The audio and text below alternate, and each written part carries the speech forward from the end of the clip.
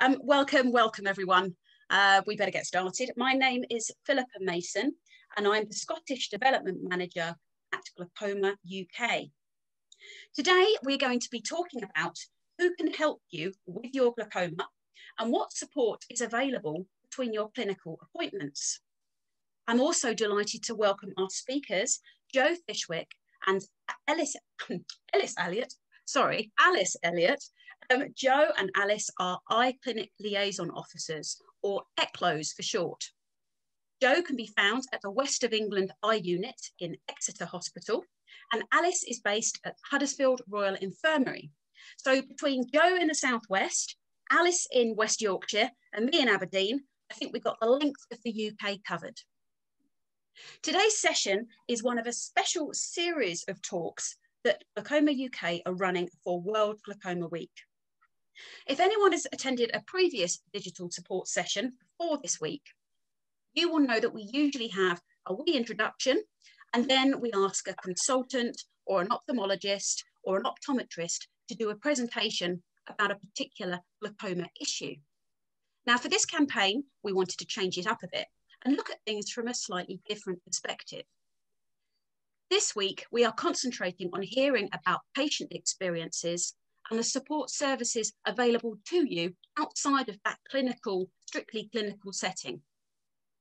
Joe and Alice both work for RNIB, and like Glaucoma UK, they are a charity offering all kinds of support to people who need it. As charities, we work closely with NHS services and with each other to try to ensure that you have the right support at the right time. Today, we'll be talking about some of the many support services that we provide and answer any questions you may have. Okay, so that's my first bit over and done with. I should probably tell you about some of the services now that Glaucoma UK offers to people anywhere, anytime. Glaucoma UK is the UK's only charity specifically for glaucoma, and we work in three main policy strands. Firstly, we campaign to raise awareness of the disease. We want people to know what glaucoma is and the importance of getting your eyes tested. The earlier glaucoma is diagnosed, the less likely people are to experience sight loss. Secondly, we provide support and advice to people with glaucoma and for those who care for them. We provide a variety of services that I'm going to cover in a minute, and we also provide training and advice to professionals looking after people with glaucoma. All our services are free to access.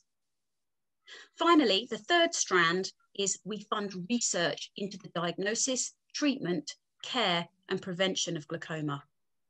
Now, we're a small charity. We don't have huge amounts of money to throw in, but we do provide initial funding for seed projects and early stage research, which help to get projects off the ground and moving. We're majority funded by the generosity of our members and supporters, some of which are here tonight, and I thank you very much for that. Okay, so the first thing I'm going to talk about is our helpline, our glaucoma helpline. This is one of our most popular resources. It's open from 9:30 till 5, Monday to Friday. It's staffed by an ophthalmic nurse and an extremely experienced advisor, and it's open to anyone in the UK who needs advice about their glaucoma. Unfortunately, it's not a free phone number, but it's only charged at local rates, so it should keep call costs down.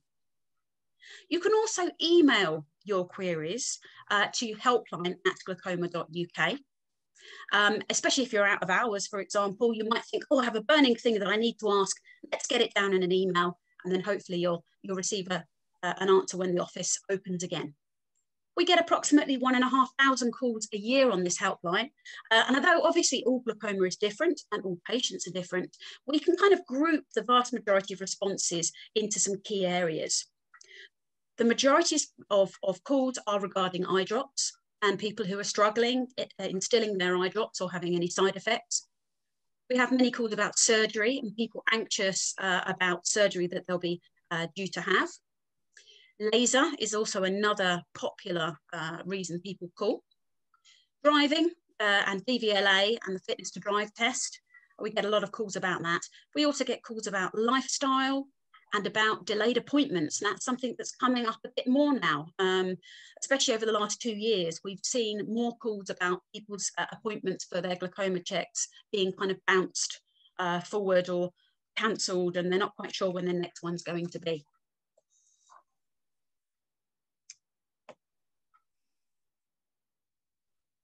I apologise, I keep looking down at my screen. My PowerPoint mouse isn't working quite as effectively as I wanted today. Apologies for that. The next resource I'm just going to mention is our website. It's a really great resource. It's got a multitude of information on it. So out of hours, if you have a question or you have a concern or a worry, please feel free to go onto our website. We've recently rebranded and redesigned it, so it looks a lot better. Hopefully the information is laid out in a much more accessible way. And you can do all sorts of things on there.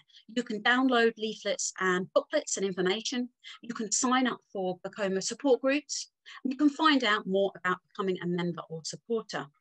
A lot of it is based on a kind of question and answer format as well. So I guarantee if you've had that question, we've probably thought about it, and you're likely to find it on the website. The next resource is our free leaflets and booklets. And the reason these are available anytime, anywhere, is that they can be downloaded off of our website. We have this is only 4 examples on the screen of the kind of variety of leaflets that we provide. So we provide very general information about glaucoma. We have here the first one, Glaucoma, a guide. This is very useful if you've been newly diagnosed, for example. Maybe you want to have it in plain English, have it written down in front of you. Maybe you want to talk to a family member about the condition. That leaflet is great because it has diagrams, and we really break the information down to make it more accessible. There's information about glaucoma in your relatives, because of course glaucoma is more prevalent if you have a close family member who has glaucoma. Then we look at specific issues like eye drops and dispensing aids, again, very common issue that people bring up. And finally, we have a few leaflets about associated conditions or side effect type conditions of glaucoma and glaucoma medications. So these include dry eye. We have a good leaflet on dry eye, and one about blepharitis. Another resource that I wanted to mention, which is really starting to fly, is our Health Unlock Glaucoma UK forum. Now, this is an area where we've always had a forum, but this one is a lot better. You can find it by going on to Health Unlocked, searching for glaucoma, and then you can sign up for it, and then you'll be able to see something like that's on the screen. What it allows you to do is talk peer-to-peer.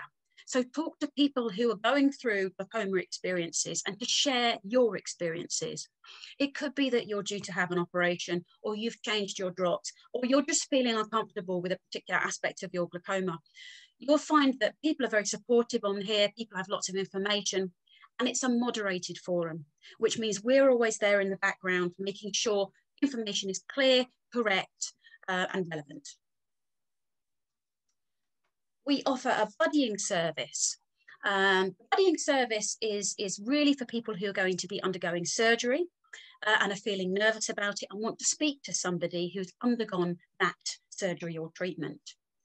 What we do is, if you contact us, we try to pair you up with one of our volunteers, and then you're able to either speak to them on just a single telephone call, or maybe a series of chats, just to have a chat to them about, for example, how long did it take you to recover? Was there much pain? What could you do afterwards? Just so you can get some reassurance of someone who's actually been through it. This is a quote on the screen at the moment from someone who used our buddy service. I can't read it because I've got my face over it, but just a second. This is the quote. "I probably wouldn't have been brave enough to have my trabeculectomy if I hadn't spoken with my buddy. Because I was matched with someone who had already had the procedure, it gave me the reassurance I needed to make an informed decision." So you can see it can be useful for those types of things. The final kind of main support mechanism we offer is glaucoma support groups. On your screen at the moment, there are 2 photographs, one of which is in Edinburgh, a glaucoma support group in Edinburgh, and the other of which is my colleague Subhash doing a support group in a Sikh temple in the southeast of England. Pre-COVID, as we say, we would be out as development managers on the road a lot, traveling around and doing groups. And when the situation changes again, we will be back doing that. In the meantime, we have a series of digital support groups like this one, and we will continue to do them afterwards. What we've learned from this is a lot of people couldn't come to our groups because they were too far away, they couldn't get there, many different reasons. And these digital support groups have really helped make it more accessible. Final area that we can help you on is if you are having difficulty with your eye drop medication and you're thinking maybe a dispensing aid might help you self-manage your condition a bit more effectively. Glaucoma UK do sell dispensing aids, not for profit, and we've done lots of tried and tested experiments really on them for years and years to try to find the best ones. I often go into people's speak to people and they bring their dispensing aids and maybe they have 4 or 5 different ones that they've bought and none of them are suitable for the medications they're on, and they're just a waste of money. So what's preferable is to give us a ring, have a chat with us, and we can make sure that we advise you of the right aid to buy for your particular medication. And some of them are actually available in Scotland and in England, I think, free on prescription. You know, we can help advise you on that as well. Just before I pass over to Joe and Alice, I just wanted to talk about some of the other sources of support. If you are feeling concerned between your eye clinic appointments, you can always call your hospital eye clinic or speak to your consultant's secretary. Now, I know we all feel at the moment with COVID and with how busy the eye clinics are, we think, I don't want to bother them, it's probably fine, it's probably me just worrying. If you have a concern, do not hesitate, especially if it's about your particular condition rather than a kind of general glaucoma query, do not hesitate to give them a ring. The advice that we're giving from our office is you should call the eye secretary to chase up an appointment if your glaucoma isn't being well controlled and you need to be seen regularly. If you've been newly diagnosed, you should be being seen 2 to 3 months after your diagnosis. If the gap is 4 months or longer, you should be chasing that up. If you feel your vision has changed since your last appointment and you are concerned, give them a ring. And if you have changed your drop medication and there's been no follow-up to see if they are working in controlling your IOP or your interocular pressure, definitely give them a ring. Now, if you've had glaucoma for a number of years, everything's well maintained, there's no deterioration or change, it's probably okay for you to wait a bit longer. It shouldn't cause a problem. But if you have any concerns at all, don't hesitate to give them a ring. If you can't for any reason get hold of them, I know they're busy, you could try the PALS department or try to speak to your ECLO and they will be able to help you. It's also worth, we know they're busy, we know that lists are long, it's also worth checking with appointments whether they have a cancellation list. If so, you can ask to be added to that list. Okay, so that's the first port of call if you're worried about your glaucoma between appointments. The second one I have here is optometrists and pharmacists. Optometrists are hugely qualified and can give lots and lots of information about glaucoma. They're able to do many of the tests that you're able to have in your eye clinic. So it's definitely worth talking to your optometrist if you're worried or concerned. Similarly, with pharmacists, eye drop medication, if you're having issues or concerns, it's worth having a chat with your pharmacist, even if you're just going through side effects or possible issues. Next on my list is ECLOs or local equivalents. Now, Joe and Alice are going to talk about what ECLOs do in a minute, so I don't want to be talking too much about that. But if you don't have an ECLO, an RNIB ECLO, you may have a local equivalent that is provided by a local sight loss sector organisation. Okay, so they may be called something slightly different, but they may do a similar role. And finally on this slide, there's national charities. As well as Glaucoma UK and RNIB, there are many, many others, including Guide Dogs, Thomas Pocklington, various other large organisations that all have services that may be able to support you. Okay, I think that's as far as I want to go at this present minute. So I'm going to stop sharing my slides here. And I'm going to start looking at the questions that you're sending in to me. And I'm going to pass over, if that's okay, to Alice and Joe. And if you'd like to tell us all about what the ELCOS do, what your role is, etc. Okay, thanks, Philippa. I hope everyone can hear me okay. I've had some problems with my internet tonight, so please do bear with me. Yeah, so thank you so much for having us. We're really delighted to be here and tell you a bit more about Clinic Liaison Officers, ELCOS for short, and our role, which is in short to provide practical and emotional support at any stage of a person's eye care journey. And that extends to family members, carers, relatives, anyone really who feels that they're affected by sight loss. So as Philippa said, you know, a lot of ELCOS, I think probably the majority of ELCOS are employed by the big national charity, the RNIB.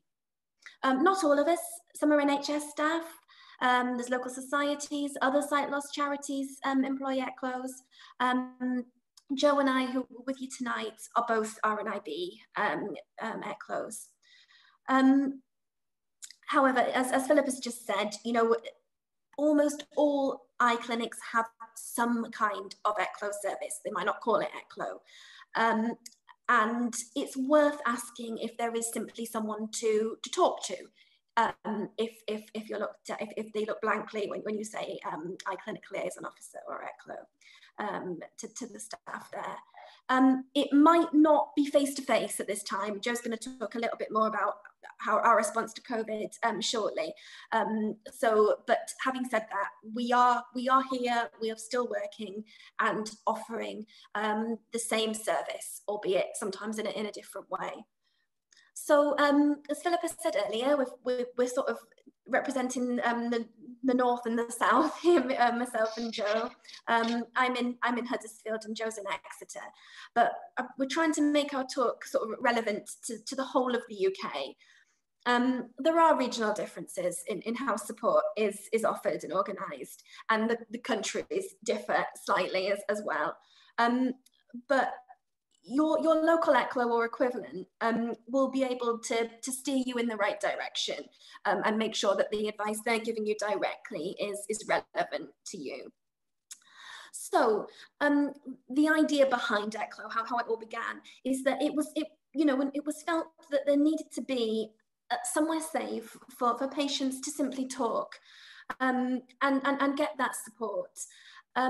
Now, I think the idea at the time was it would be at the point of diagnosis, and that's still the case. But we tend to find that more often than not, we find that the people tend to come and talk to us more at the point of need than the actual diagnosis itself. But not always. But that tends to be what happens. Often, when a person has reached a stage in their lives where they find that the sight loss has started to impact on their life. So it might be that they've had a change of circumstance, means life's become more difficult, or it might be because they're having some difficulty at work or at school or at college, and that's what prompts them to feel that they could do with some support. Our clinical colleagues in the eye clinics do an amazing job, fantastic job, but they are under a lot of pressure to see patients quickly and keep their waiting times down. So, and that's the case, as we know, more than ever, thanks to COVID. So it means they don't always have the time to properly explain what a diagnosis actually means or offer support. And that's where the ELCOS come in. So the ELCO service is really a point of support, information, and onward referrals to further support and services locally.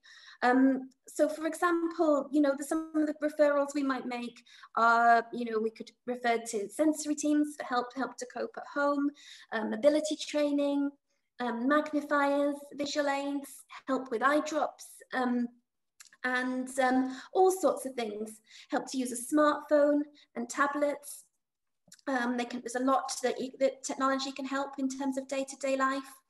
And there's also a national services offered by the RNIB, which we, as RNIB employees, those of us who are employed by the RNIB have really good access to, but non-RNIB ECLOs have, you know, are more than, you know, can refer into them as well. So we've got help to retain employment, welfare rights, counselling, talking books, living with sight loss courses. And we've got good links with the other national organisations too. Philippa mentioned them earlier. Guide dogs, not just limited to having a guide dog, I should mention guide dogs. They do a range of other services, particularly for children and families. We've got Thomas Pocklington as well.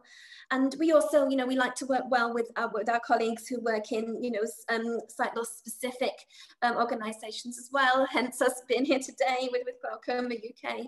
We've also got good links with the Macular Society, Nystagmus Network as well. But, you know, a lot of people come to ECLO before, you know, before the sight loss has really started, and they're wanting just sort of information about what is available, or just simply talk through, you know, compliance for drops. You know, it is available for anyone at any point in their eye care journey, as I said earlier. Oh yeah, and we ECLOs really do try and stay well connected with their local areas. So, you know, it might be that there's a really good welfare rights charity available to local residents, and, you know, we'd be, you know, very happy to make referrals there, or really supportive assistive technology group. You know, we're not, our main concern is making sure a person gets support. We're not too worried who provides it, as long as that person gets good quality support. The ECLO is also a sort of a key component to when a person is ready to become certified and registered as visually impaired. And I just thought I'd talk about that briefly. So it's a voluntary process, sort of becoming registered, and it's entirely up to an individual as to whether they want to go ahead with it, or up to the parents if the person's a child. There's two levels, sight impaired and severely sight impaired. So for sight impaired, we would, that used to be called, or still sometimes called, partially sighted, and severely sight impaired blind, but the two terms, you know, interchangeable really, but we usually say sight impaired and severely sight impaired. And there are clinical guidelines which determine eligibility, and then they are just guidelines. It's the final decision lies with the person's consultant. And yeah, whether they want to issue a certificate of visual impairment, a CVI for short. And like I say, so it's a decision that is made between the consultant and the person themselves. You know, the main reason we offer this paperwork is to put that person in touch with the sensory team at their local authority, and that's sort of where the person would get further support, information, help to sort of help and tips to cope with the practicalities of day-to-day life. And, you know, it can be as much or as little as that person wants or needs. So as I understand it, every local authority in the UK has a sensory team. You know, there are regional and variations over the UK, but your local ECLO or equivalent service would be able to steer you in the right direction if you were interested in becoming registered sight impaired or severely sight impaired. Yes, as touched on before, you know, we're based within eye clinics, but that doesn't mean the support is restricted to those actively attending the eye clinic. Sometimes, you know, at the point of discharge can actually be the kind of, you know, the worst part of the whole experience. People can feel quite sort of left adrift sometimes. And that's maybe when the ECLO service becomes most relevant for them. And it, you know, it might be that you know, for some people, they might not attend the eye clinic for years you know, they might have been discharged and, you know, back into the care of their local optician. But again, that doesn't mean that the ECLO service is closed to them. Our number is free to anyone, really. And if we don't know how best to support you, we'd go away and find someone who does. So, you know, we work closely with GPs and optoms to say, you know, please don't forget about us. Just because a referral into the eye clinic might not be appropriate, you know, excuse me. That doesn't mean, you know, that the ECLO might not be able to help them. So finishing up shortly, but a bit about me. I've been in the role for nearly 7 years. So clearly something's gone right. Longest I've ever been in a job before. I absolutely love it. And you know, it's a great job. My sort of background is that I'd worked in the voluntary sector prior to becoming an ECLO. I've been a benefits advisor, an advocate, and a volunteering coordinator. People often ask me sort of how does one become an ECLO? Do you have to have, you know, a knowledge of eye conditions or anything like that? And the answer is no. You know, empathy and listening skills are really important.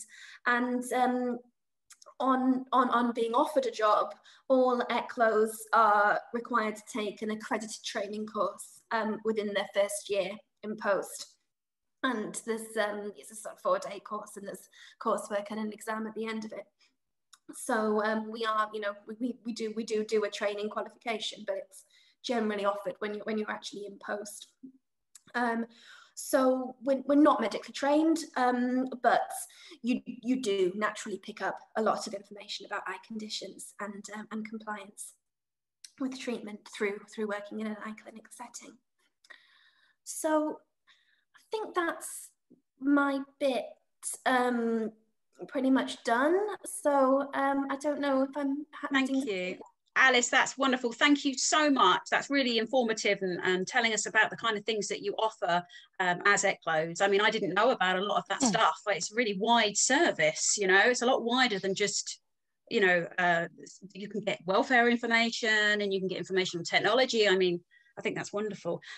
That's great. Thank you. I'm going to hand over to Joe. Joe, can I just ask you to sit slightly right so we can get you in the camera? There, a little bit further to the right. Perfect. Joe, hello. That's wonderful. Hi. Brilliant. I'm going to mute myself, Joe. Please go for it. Okay. Hi, everybody. So my name's Joe and I job share with another ECLO at Royal Devon and Exeter Hospital. I job share with Tess. So I've been in post for 2 years now, just a smidgen over. So forgive me if I've got a guide dog here called Bruno, or the Diva Retriever as we call him, and I'm just dreading him starting to have a dream while I'm talking to you all, so do forgive him if he does. So I was going to talk a little bit about the COVID response from RNIB really on the ECLO service, and then talk a little bit about concessions and services. I know Alice touched on some of them, but just to give you an overview of what's available.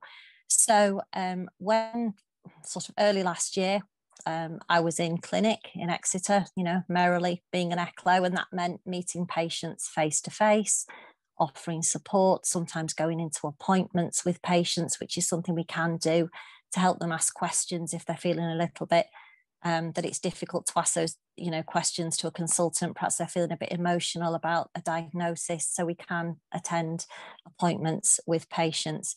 And basically for me, I was in clinic one day and then the next I was told to go home because of COVID. But very, very quickly, the RNIB jumped into action and launched wellbeing calls. So as ECLOs, we contacted as many patients as possible that we'd seen over the past 12 months and called them to see if they were able to access medication, prescriptions, shopping, food, information, finances, and if they had support. And it was amazing, the innovative things that patients were coming up with. You know, I had one lady who was had a really lovely neighbour who was reading food packaging over the fence for her because she couldn't have anyone else in the house because she'd been told to shield. So she was, you know, getting help from a neighbour. But we were making referrals to the NHS responders to get people emergency shopping, to get them medication, which was amazing to be able to do that. And all the RNIB ECLOs did that, and I'm sure other ECLOs did as well that are non-RNIB. So then we were doing what we called stay in touch calls. So if we identified patients who were struggling, we could phone them once a week for a quick chat just to see how they were doing. Did they have any struggles? Were they accessing the things that they needed? Did they have support? And I've still got a couple of those ongoing now. You know, a year down the line, I'm still contacting patients and just to touch base and let them know that there's a listening ear, really. And that's been amazing. That's been such a lovely thing to be able to offer. And I know that lots of other charities and sight loss organisations have been doing that as well. So between us, hopefully we've reached lots and lots of people. So I'm still working at home because Exeter is a really, really busy clinic. And because of social distancing, they've had to move people around and separate people who would have normally been in one big room. So they've kind of asked us to remain at home. Hopefully that won't be for too much longer. But so normally an ECLO service is face-to-face, as Alice said, but at the moment, for me, it's over the phone or online, but that's okay, you know. We can still offer a service. We can ask the hospital to send out information on our behalf. We're still doing certificates of visual impairment for those who want to be registered or for who that's appropriate. So yeah, so that's how it is for me at the moment. I can't say working from home is always easy, but it's, you know, I've been doing it for a year now, so I've got quite comfortable with it. So yeah, so I was going to talk about some of the services that we can do. So if you were registered as SSI or severely sight impaired, you are entitled to certain things that you wouldn't be entitled to if you were sight impaired. And one of these that we've been asked about an awful lot recently since the changes is the half-price TV licence. So if you are registered as severely sight impaired, you are entitled to that half-price TV licence. You're also entitled to blind person's tax allowance. And that's not just if you're working. If you pay tax on savings, you're entitled to that as well.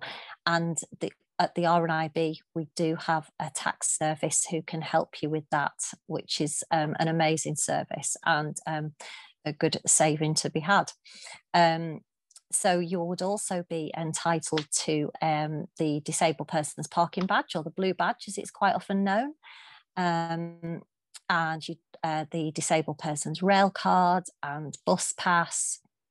And those are the kind of things that being registered SSI, although it can be a traumatic experience losing your vision, but there is a lot of support out there to just make life that little bit easier. We do have a benefits service at RNIB. We can do benefits checks. So as ECLOs, we would refer you through to our sight loss advice service, and they could do a benefits check for you to make sure you're getting everything that you're entitled to. And if you're working age, you might be entitled to personal independence payments. If you're over 65, then you might be entitled to attendance allowance.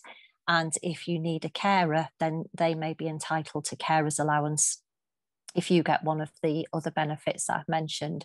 And I always say to people, don't be embarrassed about claiming these things, because you're entitled to it. And if you don't claim it, it will just sit in a pot and no one else will get it instead of you. So, don't be embarrassed to claim these things and to get that extra financial support, because having a visual impairment can be a costly affair. You might need a magnifier and it would help you to get that. You might need taxis because you would have to give up driving if you were registered. So those kind of things. Signposting, we can, as Alice mentioned, we signpost to the sensory team, and you don't have to be registered. Certainly in my case, in Exeter or in Devon, you don't have to be registered to have a referral to the sensory team. We can do that anyway and get you some support, even if you're not registered. And they can chat to you about daily living skills, offer things like liquid level indicators. They can put tactile markings or bright coloured markings on kitchen equipment. They can help you with mobility, chat to you about lighting, all sorts of things. And I always say to people, it's a conversation worth having, even if you don't think it's useful at the moment, because there might be something that just strikes a chord with you. We can do referrals to people like British Wireless for the Blind Fund, which is what it says on the tin, really. They can issue you with the old-fashioned term, I suppose, a wireless, but yeah, so they can issue you with some audio equipment, and that might be to help you listen to the radio, or it might be to, and they're really accessible equipment, or it might be to access your talking books and things like that. For those who've served in the armed forces, we can do referrals to blind veterans. And then, as Alice and Philippa both said, we've got the charities like Age UK. We've got local blind societies who quite often, through COVID, a lot of them have put things in place to really support people. Here in Devon, our local blind society have put in place a counselling service, which is great because the RNIB have a counselling service, but often there's a waiting list, particularly at the moment. We know that a lot of people are struggling with mental well-being. So it's really good to be able to offer those services. And we can, with RNIB, we can offer an emergency mental health check-in should somebody need it. So a question's just come through: how much vision do you need to be registered with sight loss? So only a consultant ophthalmologist can make the decision as to whether you're registrable, but there are criteria. So your sight does have to be at a certain level to be registered SI or SSI. It is, you know, quite low sight, low vision to be registered SSI, but you don't need to be totally blind. But they will take into account loss of field as well.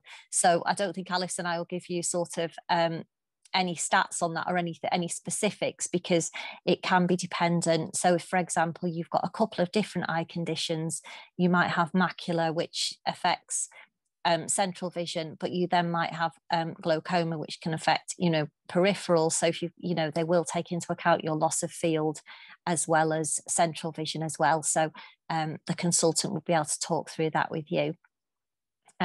So we've got the Macular Society and Glaucoma UK, and there's the Diabetes Society, all of which are, you know, amazing charities that do really good, you know, support groups, and like Philippa said, the buddy systems and things like that. So always take advantage of those, because sometimes it's really good to talk to somebody who understands what you're experiencing.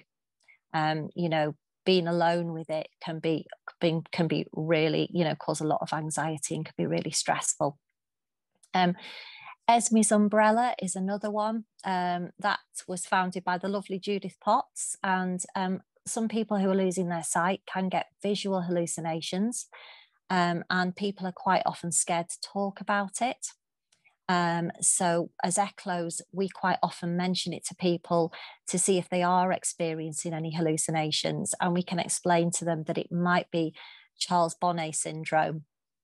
And Esme's Umbrella is the support group for that, and the RNIB help with that as well.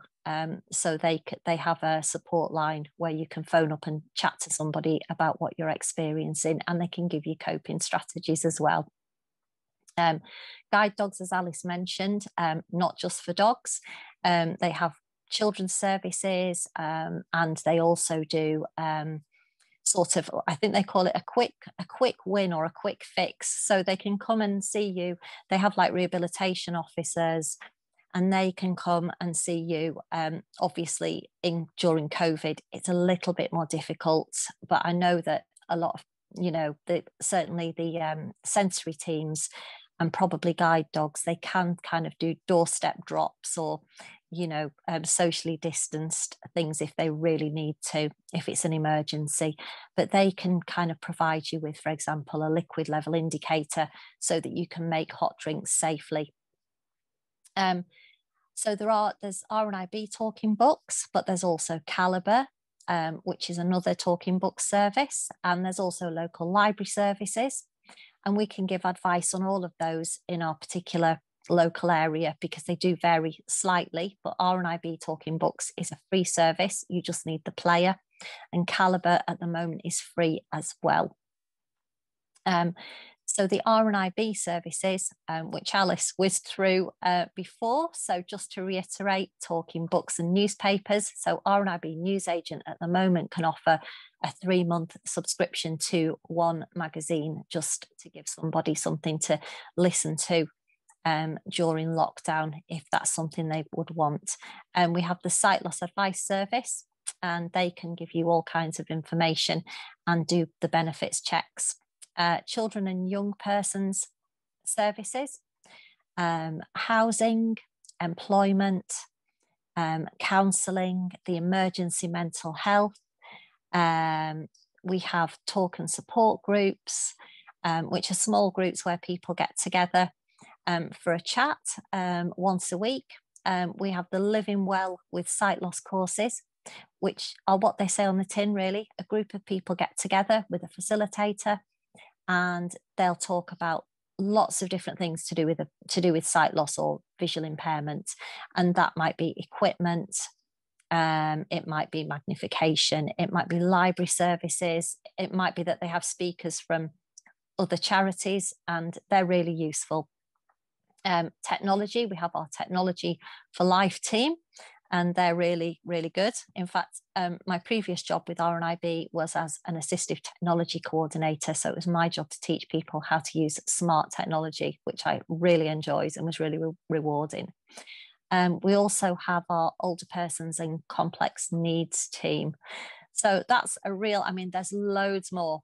Alice and I could probably spend all evening telling you about the different services, but just to give you a snapshot of what's available, and never be afraid to ask for support. I've absolutely loved my job as an ECLO. I've got no sight at all myself.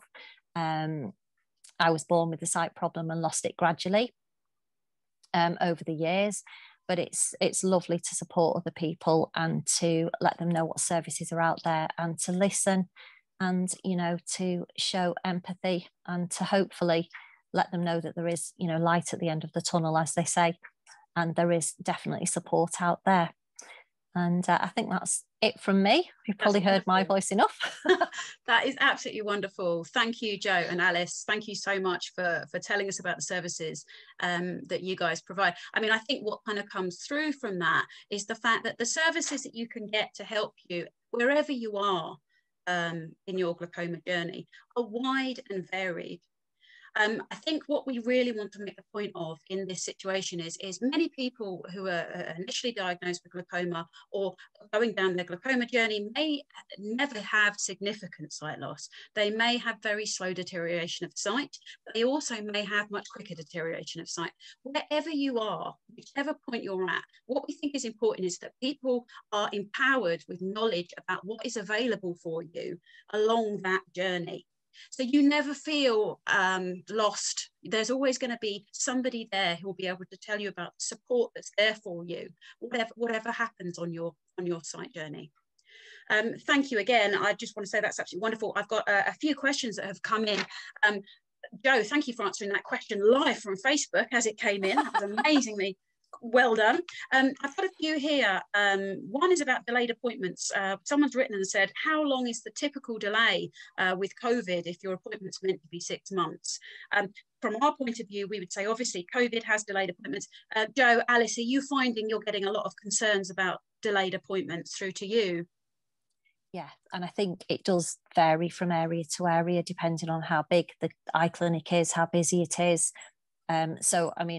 From my point of view, Exeter are trying to catch up, but for example, you know, cataract operations and other things are, you know, are delayed, but they are doing their utmost to catch up. But I'm sure Alice's is, you know, possibly a similar story, but it obviously does depend from clinic to clinic.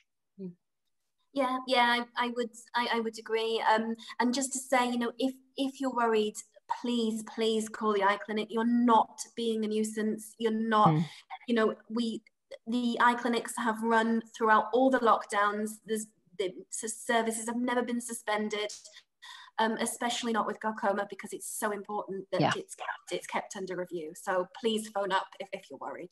Absolutely. Yeah, definitely. Absolutely, give them a ring if you're worried. We've got a question here about somebody who has been offered the option of having a trabeculectomy, and they're not sure about what the benefits are compared with, for example, having MIGS. I would probably say this is something you probably need to discuss with your consultant. Glaucoma is all very different. People's own health is very different. There's lots of reasons why your consultant might suggest a trabeculectomy over any other type of treatment. What I can reassure you is trabeculectomy is seen as a gold standard type treatment.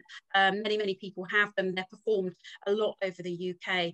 But in this particular situation, I think you really need to speak to your consultant specifically about that case. MIGS are something that may be more prevalent in some areas. Sometimes it depends on the consultant that's working there. You have sometimes specialist MIGS consultants, but that doesn't necessarily mean it's any better or any worse or would be suitable for you.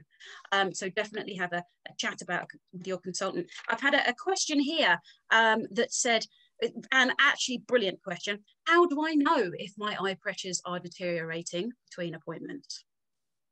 Absolutely. How would we know that? Because often people don't know they've got glaucoma. They have no idea that their eye pressure is high. So absolutely, we wouldn't know. I think that's part of the fear, I think, in what we hear from people who are calling us. I would suggest if there's been a delay in your appointment, that you call your eye clinic and try to find out when your appointment is. I mean, it could be if your glaucoma has been very stable for a long amount of time, you're maybe less concerned. But yeah, don't live with that worry. Give them a ring. I'm not sure, Joe or Alice, if you have anything to add on the fact of people worrying and Yeah, definitely, because it's so important with certain eye conditions like glaucoma. It's really important to you know, to use the treatment. To, you know, treatment compliance is so important, and there is, you know, regular checkups to check those pressures, and just, you know, please don't hesitate. And if you are struggling, you know, either contact your eye clinic liaison officer or contact the clinic and you know, get that support. Speaking to somebody today who you know, was saying that she'd had the surgery, and she had asked them to write down all her drops in large print for her and color coordinated, and they did that for her. So there is, you know, support with that kind of thing as well. Never be afraid to ask questions, and don't go away and think, oh, I'm going to really struggle with this treatment. There is support for treatment compliance. Absolutely. And we would say, you know, if it helps prepare you better, I mean, obviously in COVID times, it's more difficult to have someone to come with you, but write down the questions that you want. Be quite firm and assertive, I would suppose I could say politely, with your consultants. We know they're busy, we know that they've got a lot on, but you have a right to feel confident that the information that's given to you, that you understand it fully, and that you know what's going on and what you need to do. And don't feel concerned about questioning or asking why, or saying, no, actually, I can't do this. You know, so don't be confident to feel that. Okay, I'm just having a look to see if there's any more questions coming in. This is your last opportunity for questions, guys. Someone's just said very helpful to hear about all the varied support services required for myself and my friends. Thank you very much. I'll leave that question box up just for a second. And while I'm doing that, I'm just going to put up my final slide for today. I won't be a second. Okay, and share my screen. I can tell it's getting late in the evening. My technical ability is starting to desert me now. I think I've maybe reached my technical competence levels. Right, I'm just going to have a very quick check to make sure there's no more questions coming in here. No, okay. Right, I first of all just want to leave this slide up at the end to say big, massive thank you to Joe and Alice, who have joined us today to talk about services that you guys do. Can I say from the bottom of my heart, I work with ECLOs in Scotland, but my colleagues work with you guys in England and Wales, and you are wonderful and supportive and fantastic, and you've always been able to give us information and signposting, and we really, really appreciate that. So thank you so much for all the work that you do. What I'm going to do, guys, if it's okay, is just launch our last poll of the evening. This is the one that tells me whether you feel that you've learned anything from our session. I'm going to launch that now. So if you don't mind just completing that for me, it should be on the screen. Just to let you know, we have our next talk tomorrow. As I said, we have the annual glaucoma lectures tomorrow afternoon, and then tomorrow evening we have the final talk of the series, which is about, let me just check, I've now forgotten after telling you all of this. We'll be discussing glaucoma self-care and looking after your condition. That's wonderful. You're all filling in that poll for me. I can see you all the numbers are flying up. You're all wonderful. Thank you so much. Right, I'm going to turn that off now. Okay, just a final thing really is to let you know that you'll all be receiving a SurveyMonkey feedback form, like we all do with these things. If you can fill that out for me, that would be absolutely wonderful. It helps us know what we're doing right. It helps tell us what you guys want to hear talks about and how we can improve in the future.